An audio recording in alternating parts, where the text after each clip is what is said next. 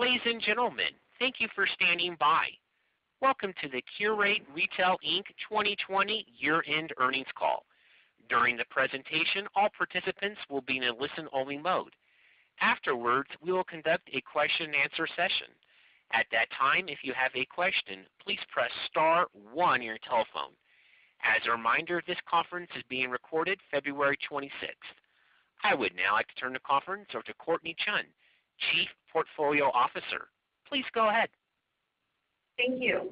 Before we begin, we'd like to remind everyone this call includes certain forward-looking statements within the meaning of the Private Securities Litigation Reform Act of 1995. Actual events or results could differ materially due to a number of risks and uncertainties, including those mentioned in the most recent Forms 10-K and 10-Q filed by our company and QVC with the SEC. These forward-looking statements speak only as of the date of this call, and Qurate Retail expressly disclaims any obligation or undertaking to disseminate any updates or revisions to any forward-looking statement contained herein to reflect any change in Qurate Retail's expectation with regard thereto, or any change in events, conditions, or circumstances on which any such statement is based. On today's call, we will discuss certain non-GAAP financial measures, including adjusted OIBDA margin, free cash flow, and constant currency. Information regarding the comparable GAAP metrics, along with required definitions and reconciliations, including preliminary note and schedules 1 through 3, can be found in the earnings press release issued today on our earnings presentation, which are available on our website.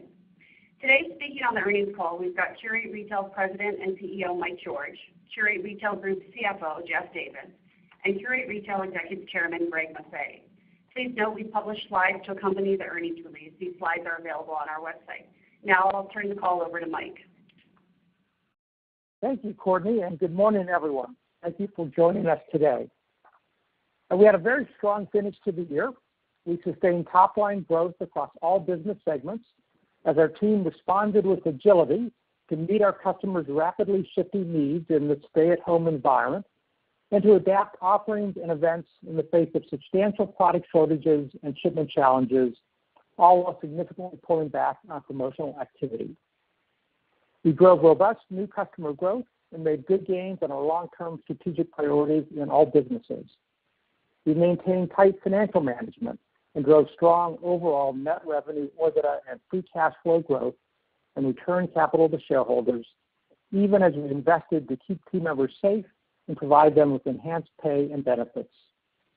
Additionally, we continue to support our community's well-being with innovative programs such as our Small Business Spotlight in partnership with the National Retail Federation Foundation to help small businesses challenged by COVID-19, including a second phase launched in August supporting Black-owned businesses. We publicly announced new corporate responsibility commitments with time-bound, measurable targets focused on protecting our environment, curating products responsibly, and championing inclusion and empowerment. I am particularly proud to report that we received a 100% rating on the Human Rights Campaign's 2021 Corporate Equality Index, the nation's foremost benchmarking survey measuring corporate policies and practices related to LGBTQ workplace equality. This recognition is a credit to our entire team and to their commitment to fostering a culture where all team members can be their full selves and do their best work. We are grateful for the commitment and the resilience every team member demonstrated this past year while grappling with all the personal challenges this pandemic has wrought. In appreciation, at year-end, we awarded a special one-time bonus to all regular and temporary team members who were not eligible for other bonus or success share programs. Now turning to the numbers. In Q4, we grew revenue 6% and OIBDA 13% in constant currency, and for the year, we grew revenue 5% and OIBDA 8%. We generated free cash flow of nearly $2 billion for the year, up more than 200%, supporting our ability to return cash to shareholders through special dividends and share buybacks. We continue to experience rapid new customer growth across all business units and all markets, with more than 2.8 million new customers added in Q4. That's up 33% to last year, bringing the total new customers for the year to 7.6 million, a 25% increase. COVID-19 has pushed millions of consumers to interact with retailers and brands online, and many will continue to do so long after the pandemic is over. We believe this is a fundamental long-term shift in consumer behavior. And given the vast array of online shopping choices consumers now have, our record acquisition and stable retention of new customers speaks powerfully to the relevance and the stickiness of our platforms and our experiences. Now, taking a closer look at QXH's performance in the fourth quarter, as in the prior 2 quarters, we delivered outstanding growth across all home categories, partially offset by continued softness in our fashion businesses, although I'd note that we did gain share in apparel, accessories, and beauty in a down market, and a steep decline in consumer electronics. Excluding consumer electronics, net revenue at QXH increased 6% in the fourth quarter. The moderation in revenue growth from the prior 2 quarters reflected 2 main drivers that are unique to Q4. First, a late-season snowstorm impacted our northeastern fulfillment centers, which forced us to move up cutoff dates for a guaranteed Christmas delivery, costing us a final weekend of holiday selling. Second, we had significant product shortages in late November and December. These shortages were driven by vendor challenges keeping up with rising demand, compounded by chip shortages, factory delays, scarcity of shipping containers in Asia, and significant backlogs at the West Coast ports.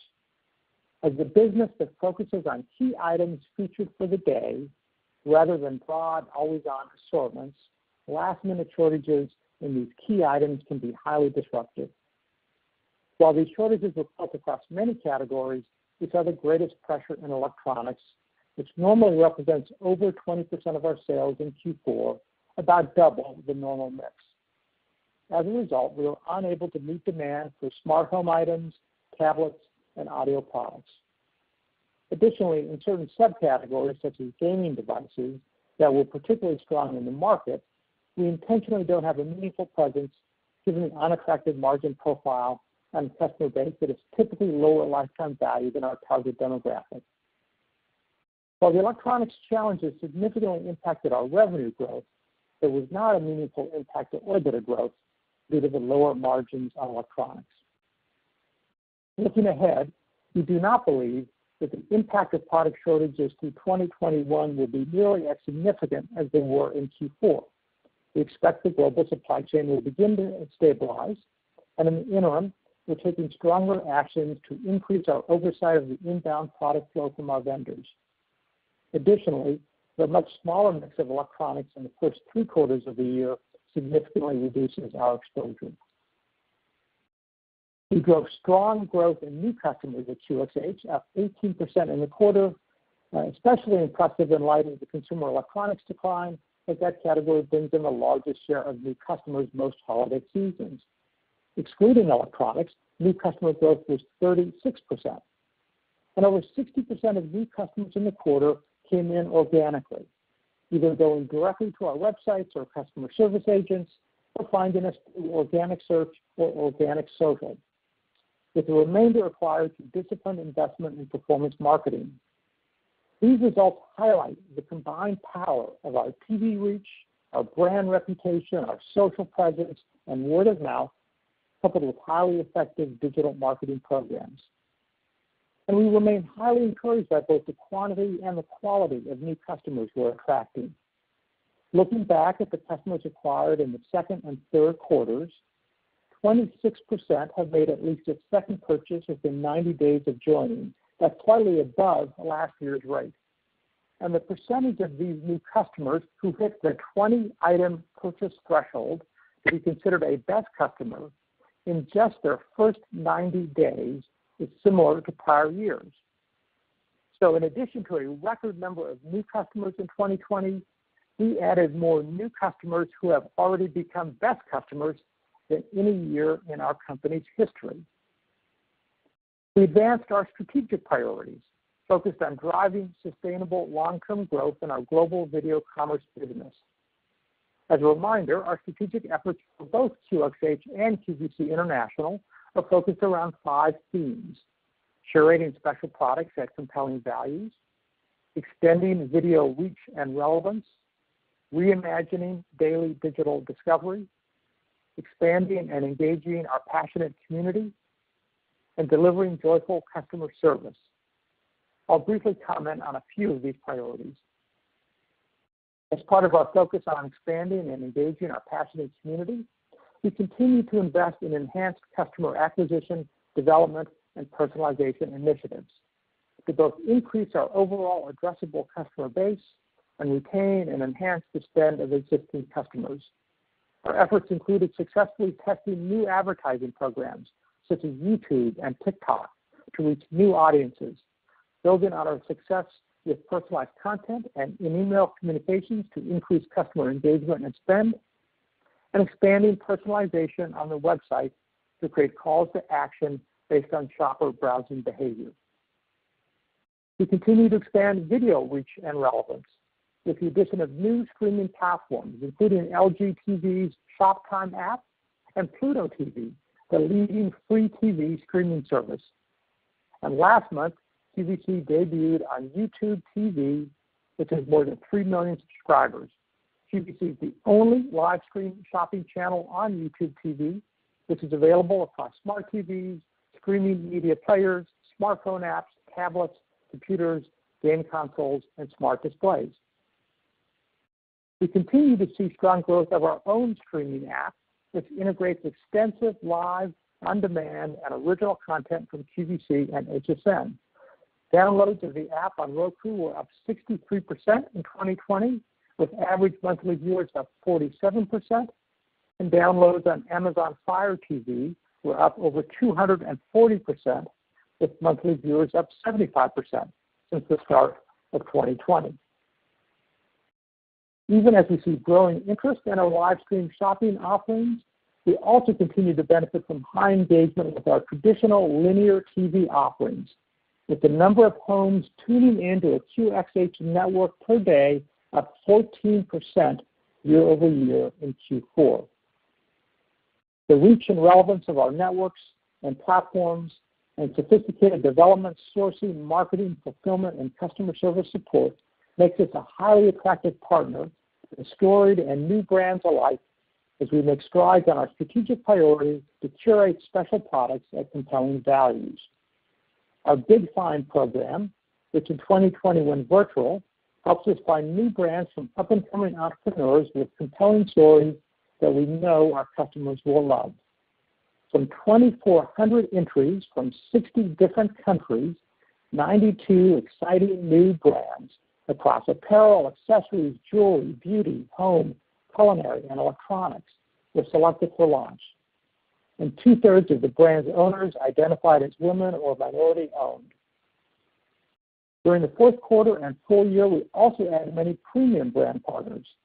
For example, QVC US expanded its close relationship with Estee Lauder to now include MAC, Clinique, and Too Faced, in addition to the namesake brand. Based on this success, we also began offering Estee Lauder in the UK in the fourth quarter. We also launched unique, exclusive, and timely collaborations with leading designers and entrepreneurs, such as Jason Wu's size-inclusive fashion line. And we created engaging new types of content, such as our original series, Curtis Stone's Travel, Cook, Repeat, which contributed to a 33% sales growth for the Curtis Stone cookware brand this quarter. Looking forward, we're leveraging our new merchandising organization with the added resources and structure we put in the product discovery and business development to go after high-growth or emerging products and categories that we believe will be highly relevant for the consumer this year. In home, these include new proprietary and exclusive cookware and home decor brands as we build out our global design, development, and sourcing services and increase differentiation in these hot trending categories.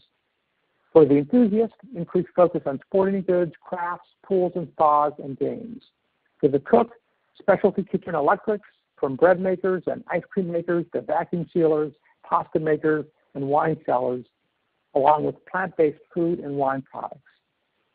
To stay healthy, connected fitness equipment and wellness and hygiene products, from mattresses with virus blockers to UV sanitizing products, cleaning and disinfecting, air purification, and face coverings. On the fashion side, we're focused on expanding assortments in comfort at-home wear, athleisure and outdoor apparel, and wear, wash, and go footwear. And we're tapping into multiple growing beauty segments, including multicultural beauty and masstige and salon beauty. Turning now to QVC International, the team delivered exceptional performance in the quarter with double-digit revenue and OIBDA growth, including revenue and OIBDA growth in every market and across most categories, and strong new customer acquisition up nearly 30%. The broad trends in our international business mirror those in the U.S., with particular strength in the home categories and among new customers. However, product shortages were not nearly as significant, as most markets didn't face the same inbound supply constraints that we saw at the West Coast ports. Additionally, our international markets are making much smaller purchase orders and therefore have more flexibility to meet their needs. I would also note that electronics represents only 5% of the international mix in the fourth quarter. We continue to see the benefit of having strong local teams in each market who are highly attuned to country and regional needs, coupled with the test and learn mentality as our teams lean into our global video commerce strategic priorities with a particular focus on enhancing daily digital discovery, including developing a new live streaming app built around user-generated content that's now in beta phase, deploying dropship capabilities to expand digital-only assortments, and expanding digital marketing. Our international team is also taking the lead on building and deploying new machine learning capabilities to optimize pricing and maximize airtime productivity, among many other applications, capabilities we expect to roll out globally as they are developed. Zulily is gaining momentum on its Great Fresh Find strategy, introducing premier brands London Fog, Honest Company, Mango, Ann Taylor, Hunter Boots, Hugo Boss, Vans, and Macy's, along with over 1,400 new long-tail vendors launched in 2020, largely through its China Direct program. The team is also making good gains diversifying its marketing program, building a new influencer-based affiliate network, and strengthening its outbound marketing. Given this progress, we chose to ramp up our marketing spend in the quarter, yielding outstanding 74% new customer growth at Zulily and providing a strong foundation to continue growing into 2021. Cornerstone had another outstanding quarter with record revenue and adjusted OIBDA, benefiting from the surge in home spending, and we are excited about the long-term prospects for this business. Cornerstone had strong growth in home office, storage, outdoor living, and home decor, coupled with a focus on building highly differentiated proprietary assortments. We saw continued strong margin expansion as the team pulled back significantly on promotional activity, along with improved marketing efficiency. I'd like to close with a few thoughts on 2021. We're confident that all our hard work positions us well to successfully navigate this fluid environment.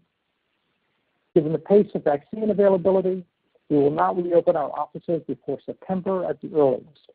Our highest priority remains the safety of our team members, both those working on-site and those working remotely. I am excited for the year ahead of us, despite the uncertain backdrop. The macro trends we're seeing perfectly align with our capabilities and our strategic priorities. The increasing focus on live stream shopping from Amazon Live to TikTok demonstrates that our business has never been more relevant than it is today. However, the key to success is not the latest technology or the flashiest influencers. It's building lasting relationships customer by customer. The fundamentals of great shopping have not changed. It's still about the power of human connection and the joy of discovery, wandering into your favorite shop, or in today's world, your favorite virtual shop, having interesting conversations, learning the stories behind the products, and getting inspired. As the pioneers in both live stream shopping and leveraging influencers, we have the experience, expertise, and global infrastructure to be the partner of choice for established and new brands alike, seeking to reach customers at scale in an engaging way. And we have the financial strength to support our continuing investment in innovation, both in how we reach customers with personalized messages and how we engage with them on new platforms and new technologies. I am confident we will emerge from the pandemic stronger, well-positioned for sustainable long-term growth. And with that, I'll turn the call over to Jeff. Thank you, Mike, and good morning to everyone. As Mike mentioned, we delivered strong revenue and OIBDA growth at Qurate Retail in both Q4 and the full year. So let's get started with QXH. Revenue grew through continued momentum in home category, expansion of our customer base, and reduced customer returns. E-commerce revenue grew 6%, and penetration improved 270 basis points in the quarter.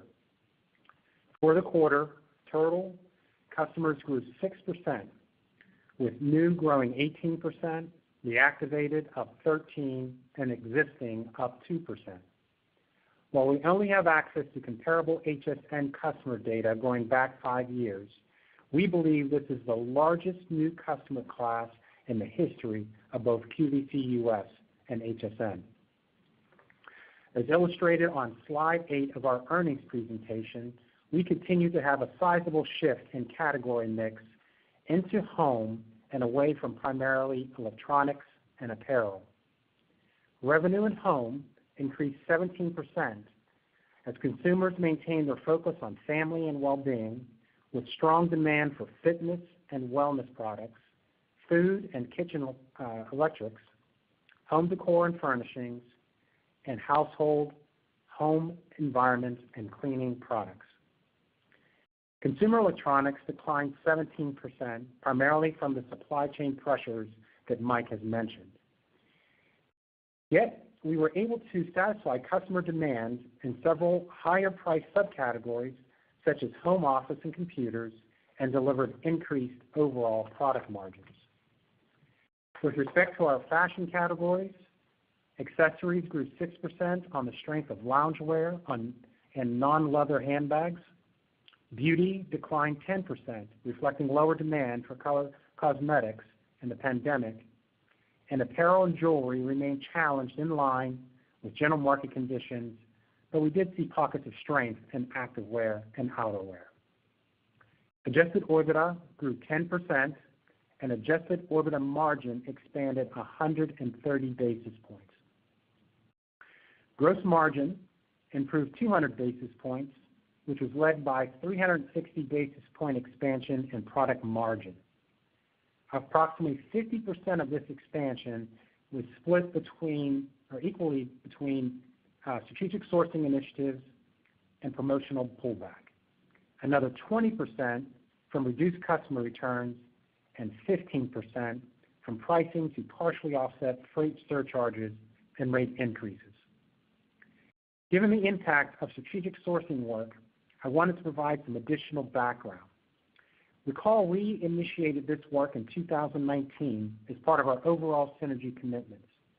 By bringing QVC and HSN merchandise groups together, we were able to work with our vendors across both brands on a broad program to reduce end-to-end supply chain costs, optimize assortments around vendors offering the greatest sales and margin productivity, and create new arrangements such as marketing funds to grow the brands.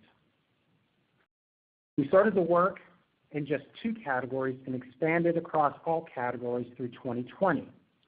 We'll begin to anniversary the benefits of this work towards the middle of 2021.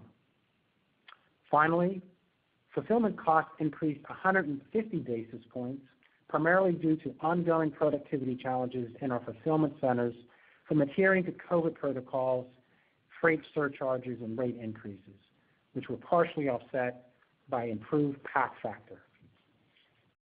Operating expense was 10 basis points unfavorable, primarily due to higher customer service from longer average call times associated with executing our upsell initiatives and addressing shipping status questions, partially offset from favorable commissions.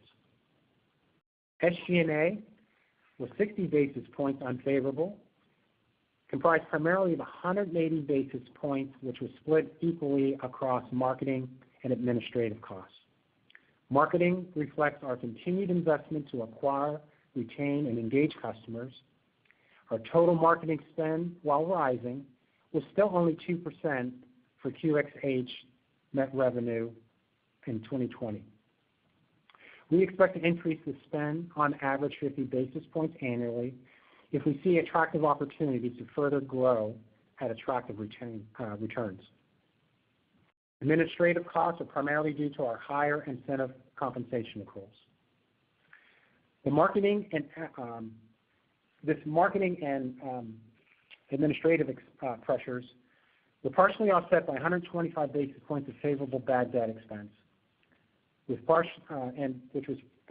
primarily reflects lower customer default rates and fewer offered installment payments associated with the pullback in promotional activities.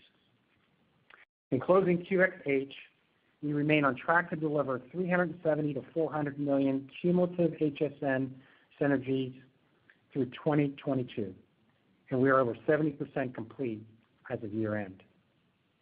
Moving to QVC International, which continued to generate very strong across nearly all categories with strong new customer gains and increased e-commerce revenue and penetration. My comments will focus on constant currency results. Revenue grew 10% with strong growth across all markets led by Japan, Germany, and the UK. Total customers grew 10% in the quarter, with new up 28%, reactivated up 3%, and existing up 8%. For the year, QVC International attracted 1.2 million new customers, a record number for any year in the last 10. E-commerce grew 23%, and e-commerce penetration increased 500 basis points. The business generated broad-based gains in nearly every category, led by home and beauty. And adjusted OIBDA increased 16%, and adjusted OIBDA margin expanding 90 basis points. A little more detail. So from a gross margin basis, it improved 120 basis points, primarily due to higher product margins, which reflect reduced customer returns, strategic sourcing initiatives. We also benefited from favorable fulfillment expenses driven by sales leverage and a higher average selling price. These gains were partially offset by higher inventory obsolescence, primarily due to outlet store closures and proactive inventory management. Operating expenses were favorable by approximately 50 basis points, primarily due to lower commissions reflecting higher e-commerce penetration, sales leverage on fixed-rate contracts, and renegotiated carriage contracts. SG&A was unfavorable, primarily due to incentive compensation and marketing investment to acquire, retain, and once again engage customers, partially offset by lower administrative expenses and sales leverage. Moving to Zulily. Revenue grew 11%, driven by outstanding gains in home and hard lines, as well as strong customer growth. Total customers grew 11%, and new customers grew 74%. Adjusted OIBDA declined $7 million, and adjusted OIBDA margin declined 170 basis points, primarily due to higher freight costs from international product mix, seasonal wages at our fulfillment centers, as well as incentive compensation accruals and marketing expenses. These pressures were partially offset by improved product margins and leverage of administrative expenses. Moving to Cornerstone, once again delivering outstanding results in record revenue and adjusted OIBDA. Revenue grew 30%, driven by sustained momentum in the home brands on the strength of core home decor, outdoor categories. Garnet Hill returned to growth on the strength of home textiles and its cashmere products. Adjusted OIBDA increased $28 million, primarily due to product margin gains in home brands and reduced promotions, as well as leverage of administrative and marketing expenses. These gains were partially offset by higher freight rates and surcharges. So let's quickly review the balance sheet and cash flow. CapEx was $92 million in Q4 and $257 million for the full year, which was a reduction from our initial 2020 indications. For 2021, we anticipate CapEx to range from $265 million to $300 million. TV distribution payments were $56 million in 2020, reflecting an off year of a 2-year cycle for multi-year contract renewals. While we do not provide forward guidance, fiscal 21 will be higher than 2020. On average, our amortization of TV distribution payments average $130 million annually. As Mike said, we generated nearly $2 billion of free cash flow in 2020. This outsized growth was driven primarily by improved cash flow from operations. Working capital benefited from the extension of vendor payment terms, pullback of customer installment payments, reduced inventories, and increased accruals for management incentive bonus and returns. Separately, you recall we also received $267 million of pre-tax proceeds from the sale of a green energy investment in 2020. We expect to return to a more normalized level of free cash flow conversion in the range of 45 to 55%. Recall we generated substantial working capital improvements in the first half of 2020 from pulling back on offered installment payments, which reduced accounts receivable, and strategic sourcing, which increased accounts payable. These items are now in our base and will not serve as a source of working capital this year. Finally, the accruals for incentive and other bonus compensation will be paid in the first half of the year, and these items will create more difficult compares for free cash flow in the first half of 2021. Looking at our debt profile, at the end of the year, we had nothing drawn under our revolver and $2.9 billion of capacity. We had $806 million of cash and cash equivalents, and our leverage ratio, as defined by our QVC revolving credit facility, was 2 times. In closing, we have multiple paths to sustain net revenue and OIBDA growth.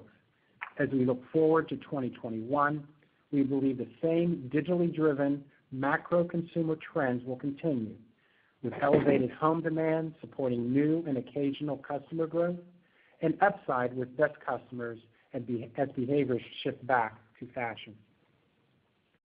OIBDA margins are reinforced by rebalancing our category mix, continued realization of our strategic vendor management incentives initiatives, and reduced commissions from increased e-commerce penetration and contract negotiations. These positive drivers will be partially offset by prevailing increases in freight and competitive labor rates as experienced across the industry, and increased marketing to support customer acquisition, retention, and expanded audience development. And now I'll turn the call over to Greg.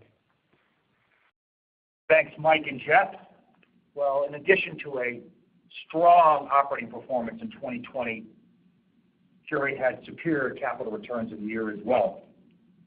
We paid out nearly $1.3 billion in 2 special cash dividends. We also had a $1.3 billion dividend of an 8% preferred stock, which is trading at par now, trading very nicely. We resumed our buyback in late November. The stock did move meaningfully higher as we reinstated our buyback, and the material movement in the stock ran through our grid and impacted our repurchase volume. We sometimes call that a high-class problem when your stock moves that quickly. And finally, we also repurchased nearly $50 million of our MSI bonds for liability and tax management. In 2021, we anticipate using the above tools, all of them potentially, to deploy a substantial portion of the free cash flow that Qurate will generate to our shareholders. And with that, we appreciate your continued interest in Qurate Retail and hope you all stay safe and healthy. And with that, operator, I'd also like to open the floor to questions. Thank you. Well, thank you. If you would like to signal with questions, please press *1 on your touch-tone telephone. If you're joining us today using a speakerphone, please make sure your mute function is turned off to allow your signal to reach our equipment. Again, that will be *1 if you would like to signal with questions, *1.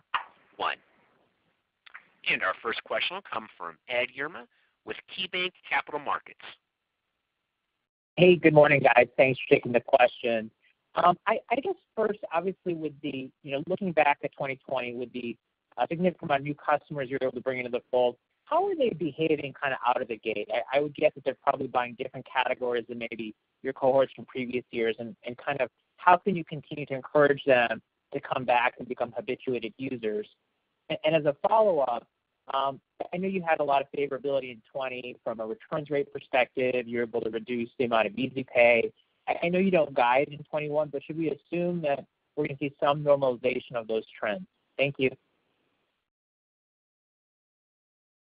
Thank you, Ed. This is Mike. I'll take the first part of the question, and maybe, Jeff, you can comment on the question around payables.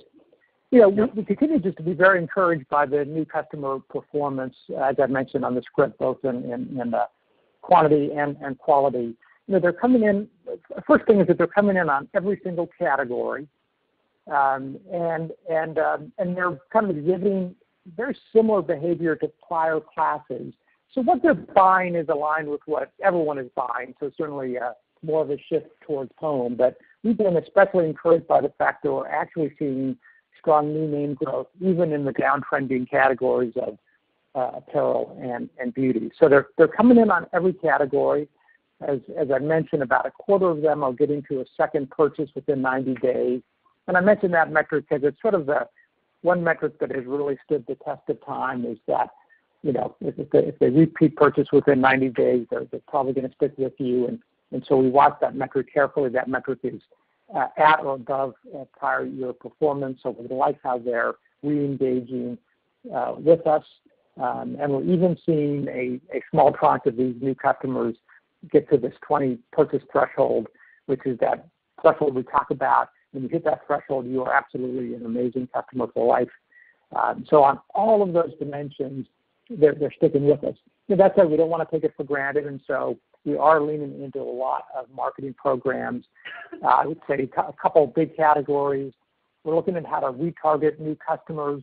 I mentioned a new YouTube ad campaign, for example. So we'll retarget that new customer when she's on YouTube and present a really compelling video experience to her that's very much fits with the brand and kind of reminds her of why she made that first purchase at QVC or HSN, proven very successful. We'll continue to innovate those kinds of programs.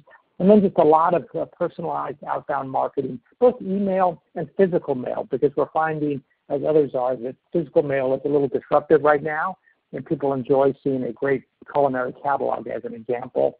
And so we'll get folks back in through a really cool culinary experience through this catalog. So really pleased with what we're seeing. And Jeff, you want to take the second part? Sure. Ed, part of your question was around the promotional activities. We had the unique opportunity as a result of the pandemic, maybe a once-in-a-lifetime opportunity to kind of reset some of the promotions that we were doing with respect to installment counts just being one element of it. It's really important to note that's really just one portion of our overall strategic actions that we were taking from a promotional element. As we move forward, as we see customers continue to possibly rotate back into other categories, we'll continue to evaluate how we pulse those installment payments in order to continue driving demand overall. As you may recall that we really started this promotional pullback, if you will, in the second quarter of 2020. So as we kind of go through first quarter and going into second, we'll start to anniversary some of those items. But the one thing I'd want to leave you with is that a lot of these activities that we were taking was our opportunity to try and protect as much margin as we could, given the shift from fashion and beauty into home.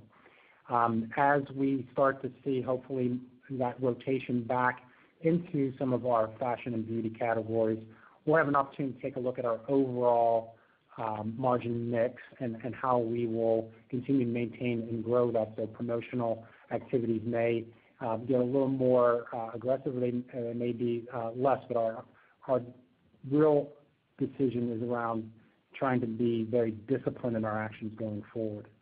And then the last piece, just to go on just one moment, is around returns. While returns have been favorable for us, it's really reflective of the categories in which she's currently buying, which has a lower return rate.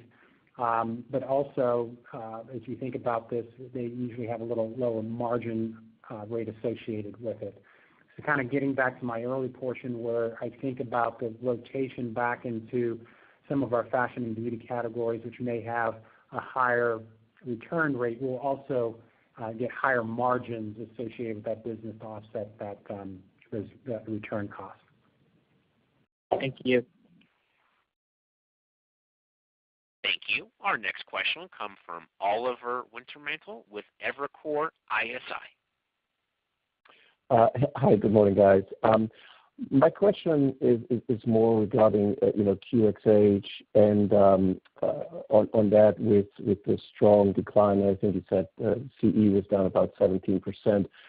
That must have been a very big help from a mix shift perspective for margins, and then the shift to home probably in addition to that. So maybe if you could maybe give us some quantitative or qualitative information about what that did mix shift do to margins, how much did that help? Mike, you want me to take that? Jeff, do you want to take that? Sure.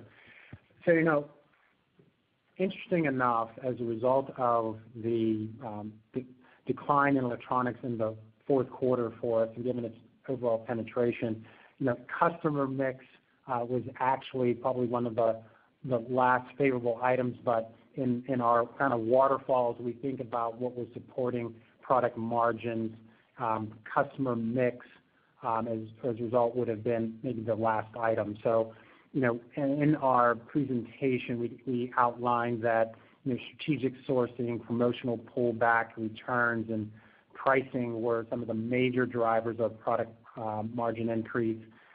Category mix would have been a far distance to that, but it was modestly favorable for us. Could I just add, Ollie, that I was going to say part of the reason that you don't see a bigger benefit is because it was offset by that softness in fashion and beauty. So category mix, as Jeff said, turns out to be a relatively minor driver of the margin expansion. Got it. Thank you. And then just two quick follow-ups on the balance sheet and cash flow. So you mentioned CapEx. I think you came in at about 1.8% of sales. I think that was below what you guys were talking about at your last Analyst Day. But you said it's going to go up. Looks like it's 2.1% of sales next year. What is that for? Like, what are you spending on there? Is it fulfillment centers? Is it distribution capacity in IT? Some more color there. And then I saw inventories were down 8. With sales up 6 or 7. With that, what is the inventory level going into the spring selling season? Thank you. Yeah. So Oliver, I can't necessarily opine or give you from a standpoint of percentage of net revenue that we'll be giving guidance for 2021. But as it relates to the absolute dollar of spend that we're anticipating, we continue to invest in our technology platforms. We still have a little more work to be done, while much less than in prior years in our network optimization. But it's really around continuing to expand capabilities in order to drive our strategies. But it's primarily in technology where the vast majority of the spend is, then followed up by sort of our supply chain and fulfillment centers. Oh, and then as it relates to inventory, coming out of 2020, our inventories were down. Part of that is a result of some of the supply chain challenges that we've had. We continue to really be disciplined around how we're growing our inventories and really focused on our supplier base and how we support our sales growth. You would expect to see our inventories start to replenish as we go through the first half of the year, as we get away from hopefully some of these supply chain challenges. Got it. Thank you very much, and good luck. Thank you. Our next question will come from Eric Sheridan with UBS. Thanks so much for taking the question. I'll just ask one. On international, that came in stronger than we had forecasted. You have an interesting array of countries that are in sort of various states of recovery or it's still in the midst of the pandemic. Any sense of consumer behavior across your array of international assets? What do you think that might tell you about how the business might operate as we go through 21 and into 22? Appreciate the color. Thanks, guys. Yeah, thanks, Eric. Yeah, we've been just delighted with the broad-based strength of international. Every market is performing well, and most categories are strong. Clearly, home is the strongest as it is in the U.S., but especially in Germany and Japan, we haven't seen the same level of pressure on the fashion and beauty and even jewelry categories. They've held up better. UK, I would say, a little more mirrors what you see in the U.S. in terms of consumer behavior and the categories she's selecting. So it's a little hard to draw a lot of conclusions about what that means for the future, but we're certainly focused on making sure we're staying close across each of the markets to try to see any early indicators of change. Clearly the lockdowns in Europe were stronger more recently than in the U.S., so that may have provided some additional benefit to the businesses in Europe, that the brick-and-mortar environment is a little more constrained. But I think in the main, we're just seeing sort of a more resilient consumer engaging across a broader array of categories. What that exactly says about the future, a little hard to say, but the breadth and strength of the business international gives us confidence that we can sustain pretty healthy trends there over the long term. Thanks so much. Thank you. And moving on to our next question will be Jason Bazinet with Citi. I just have two questions on the growth dichotomy between international and domestic on a constant currency basis. Was there any other driver other than the electronics issue that you called out that probably hurt U.S. more than international? And then my second question is, I think there was a benefit to you guys when the corporate tax rate dropped on the exchangeable debentures. And if you can just sort of remind us how that works, I think it was a good guy. Is the converse also true, that if the tax rates go up, it becomes a slight negative in terms of what you have to pay back when those mature relative to the lower value of the shield, this lower federal tax rate we've had over the past few years? Mike, I'll let you talk about the impact on the U.S., and then I'm happy to take on the details. Right. Yeah, so thanks, Jason. On the growth driver differential, U.S. and international, so you're right. Consumer electronics was the biggest single component by far of the delta. The other difference is the fact that in Germany and Japan, they haven't seen the similar pressure in the fashion, beauty, and jewelry businesses. So those businesses aren't growing as strongly as home, but growing. So home pretty consistent globally. Fashion, beauty, and jewelry challenged in the U.S. and the U.K. And to some extent in Italy, and holding up better in Germany and Japan. So those would be the two big differences. And as a result of that, the overall customer base is, you're seeing sort of good performance across all elements of the customer base. And Greg, I'll let you take the second.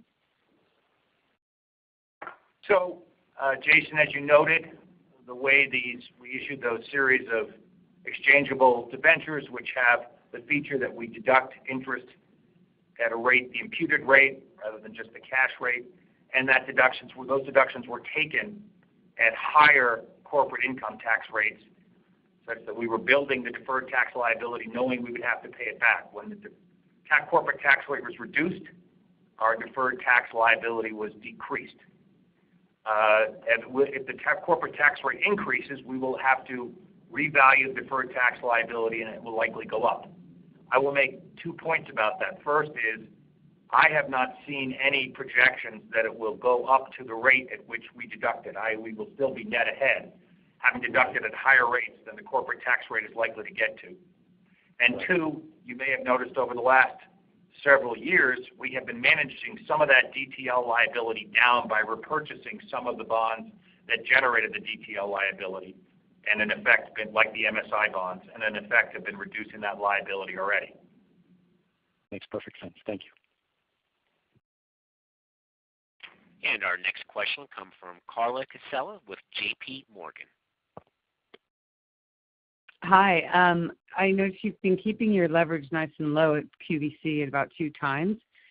Is that within your target range, and how high would you be comfortable taking that, either for the right transaction or for further dividends to the parent? Jeff or Greg, you want to take that? Jeff, you want to do that, or I'm happy to? Go ahead, Greg. Okay, our stated corporate leverage target at the Q level is 2.5 times. We are obviously below that, probably around the 2 times, and so that does create some opportunity. We had a high-quality problem, enormous cash generation in 2020 that helped even with our one-time cash dividends and our share repurchases helped drive leverage down. So we do have some flexibility, and we'll monitor what we can do with that flexibility in the coming quarters and years. Okay, and if I can just ask one follow-up on the, you answered some questions about payables. Have you extended terms? So was some of the payable increase permanent versus temporary, or would you call it all temporary and all going to reverse in the first half of 21? So all of the extensions of payables is one component, once again, of how we were strategically working with our vendors. That was all permanent. And those negotiations and how we put that into place happened over the course of 2020. So you'll start to see a reverse of that really starting in the second quarter through the end of the year. And just to put a fine point on it, both that and the reduction in our installment payments, which have benefited accounts receivable. Again, these are meant to be long-term programs, so it's not that they reverse. It's just that you don't keep comping them. So you get it into the base, and then you have sort of a normal set of working capital trends off of that newly established base. Thank you. Perfect. Thank you.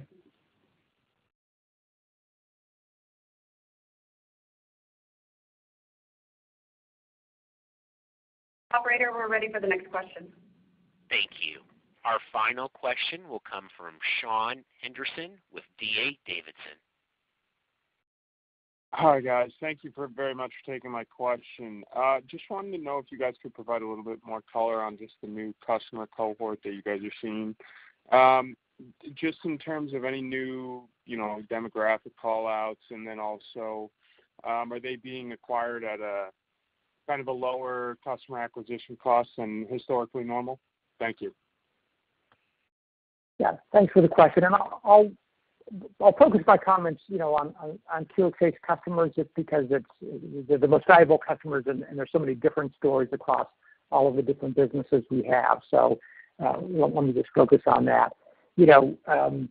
Broad stroke demographics of the new customers look literally identical to prior years. New customers tend to be 6 to 7 years on average younger than the existing customers on average, kind of as you'd expect.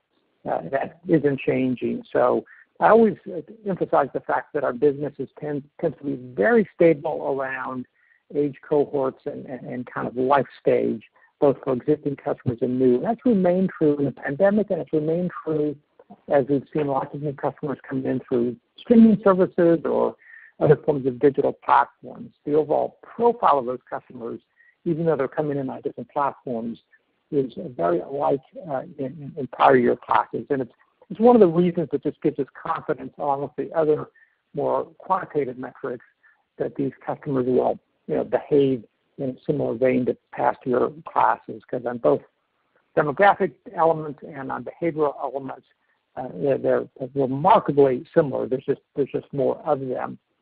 You know, I guess the way I would think about cost of acquisition is, you know, when you think about the 60% of new customers that come in organically, there's effectively zero marginal cost to bringing in that 60%.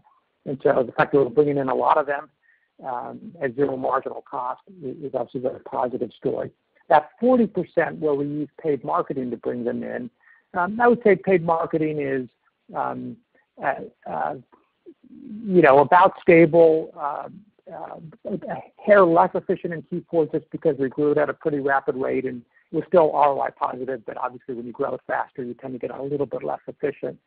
But if you weigh all that out, you combine the organic and the paid, I think it's safe to say that per customer overall acquisition costs have gone down just based on the volume of new customers that we're bringing in. And I think that was our last question. So again, thanks to all of you for your time and continued interest and support, and hope all of you stay safe and well as we go through what we hope is the final stage of this pandemic. Thanks, everyone. Thank you. That does conclude today's conference. We do thank you for your participation. Have an excellent day.